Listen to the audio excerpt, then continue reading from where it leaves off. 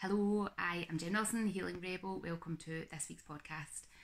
If you can you like, share, follow, make sure you're subscribing on whatever platform that you are listening to this on, because that's how the algorithm, the social media lords see that this is valuable information. And obviously only do that if you find that today's podcast is valuable information.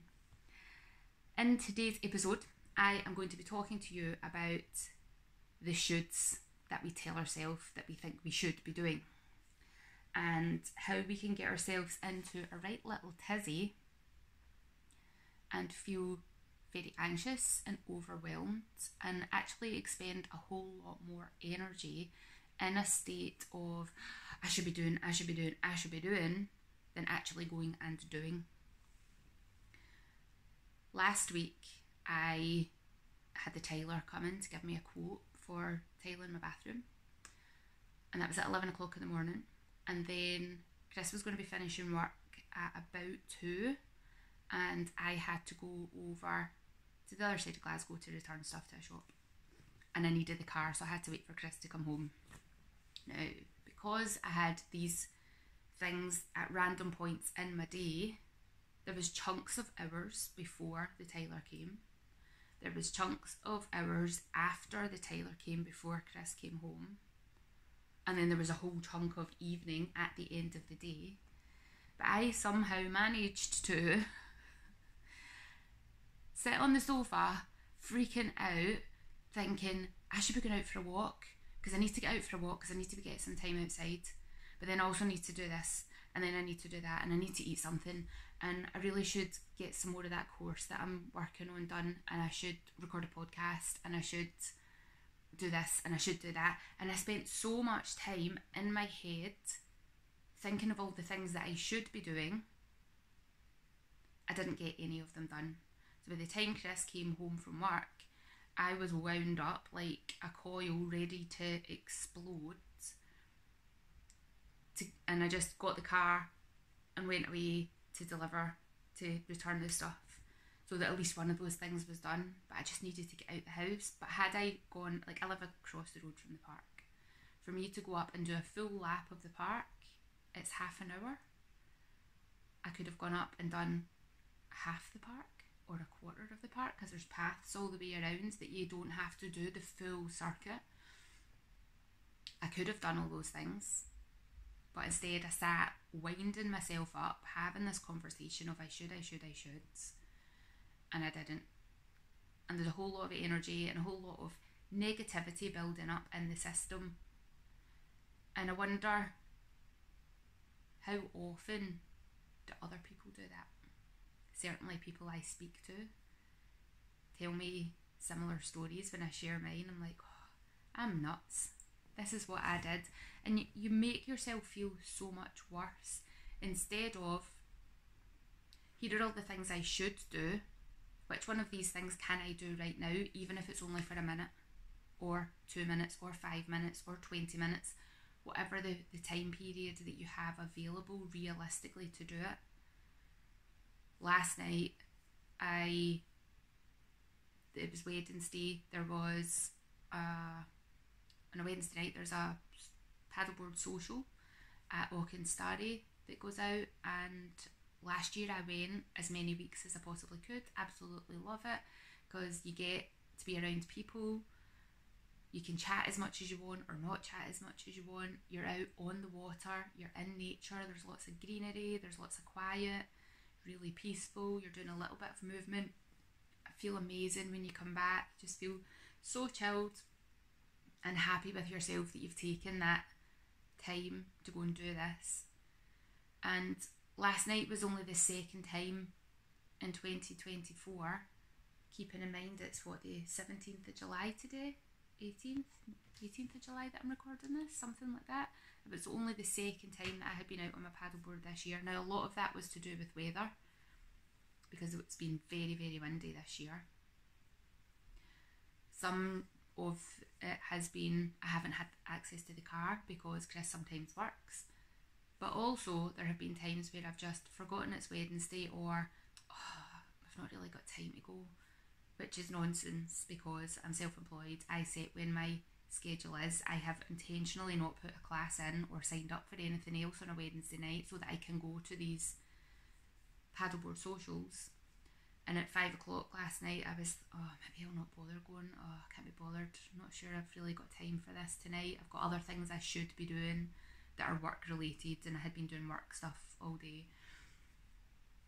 And then I had that remembrance of the previous week and went, no, have your dinner right now and get out this house by 5:30. Go over there, get your board set up and get on the water.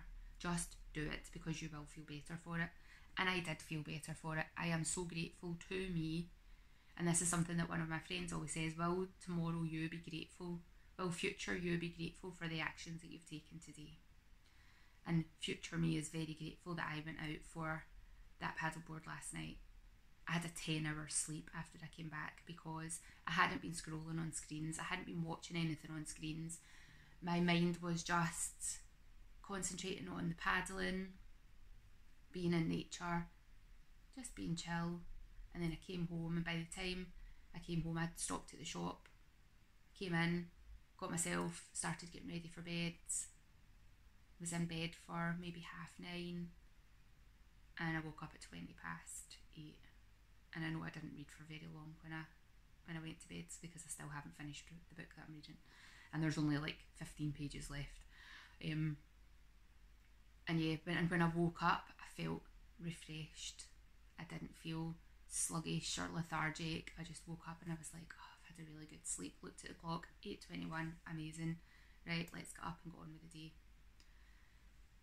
So future me has been very grateful for the actions that I took yesterday, for how I feel today. So always think, when you're in that I should, and you're paralysing yourself and not doing anything, what is the one action that you can take that future you is going to be happy about? That's going to thank you for making this decision in this moment? What is that action? Now obviously I can thank myself for having that very anxious day last week because it's given me a topic of conversation for my podcast. But I didn't feel good at the time, and I didn't feel good for the few days after it. In hindsight, this future me is a little bit grateful, but past me would have been more grateful had I actually gone out for the bloody walk.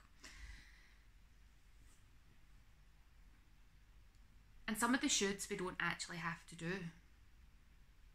Right? If I'm self-employed, there is always a to-do list. There's all these things I should do for my business, to help my business move forward, to help my business grow. And sometimes it's okay to just not do that thing if it means that you're going to burn out, if it means that you are just doing it to tick off another thing from your list. Yes, by all means, have intentional action, have intentional productivity time, but if you're thinking, I'm just going to get this other task done and it's going to take you 5 minutes and actually it takes you an hour, because nothing takes 5 minutes, then does it really need to be done? Last week I didn't send out any emails to my email list because my head just wasn't in the right space, and if I had sat down and written emails and put them out, I would have been doing them just for the sake of doing them, and it wouldn't have given anybody any value. It would have added 3 extra tasks that don't just take 5 minutes to write that email. It takes an hour or more per email by the time I work out what it is I want to say, what videos I need to attach to it, what images I want to bring in, etc, etc. So I just didn't do them last week, and that's okay. That is okay, because this week I've gone back to them and I've done them, and it's fine. Nobody dies. It's okay. So really think about what is on your list, what 100% needs done, what 100% needs done by you. Can you delegate any of that stuff? Is any of the stuff really stressing you out?